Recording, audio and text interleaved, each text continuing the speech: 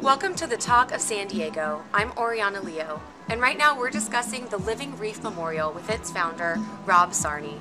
Hi, Rob. Hi, how's it going? Well, and you? I'm great. Thanks for having me. Of course. Now, today we've been talking about ocean-related themes. We're talking about sea turtles, and now this is on a little more sensitive note. We're talking about those that have passed away and a way to memorialize them in the ocean. A living reef memorial. Essentially, what it is it's an ecologically beneficial alternative to traditional memorials in that we design artificial reefs that mimic the habitat of very specific species of marine life, typically those that have been impacted by humans. And what happens is essentially when a loved one passes away, they'll call us and say, well, we think this is a wonderful idea. We want to increase the biodiversity on our seas, we want to reduce the species extinction rates, and we want to restore overfished stocks. And one way to do that is to employ these artificial reefs that again mimic habitat of very specific species of marine life, typically those that have been impacted by humans.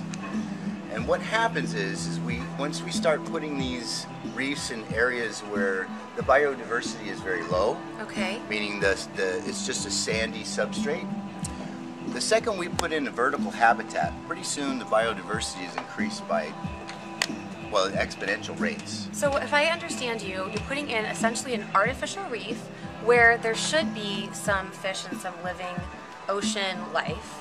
And when you put that reef in there, life essentially comes and inhabits that reef. Is that right? It blooms. It comes out and it absolutely blooms. Okay. You would recognize one of these reefs a year after it was deployed.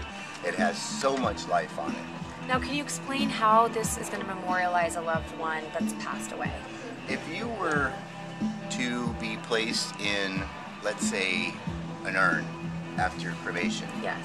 And there is no final disposition for the cremated remains, meaning you're on the mantle, you're in a box marked storage, you've been inherited by generations, and finally we're trying to find some ecologically acceptable, religiously, socially acceptable means for the final disposition of cremated remains. Sure. And everyone wants to give back. This is like the eternal life, flame of life, that is ecologically beneficial. Kind of like Kennedy. Kennedy had this flame that would burn, and that's the eternal flame. Right. But the ecological footprint does not end when you pass on. Sure. And this is one way where we can continually give back to the ones that we leave behind. And I think that's a more profound statement about the product.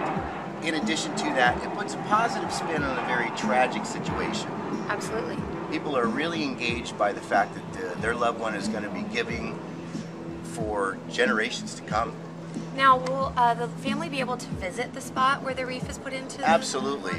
There's a number of charter vessels that go out to the reef that you can easily get on at any time within San Diego, or simply go out to any beach in the city of San Diego and look out over the sea and you'll see the Los Coronados Islands.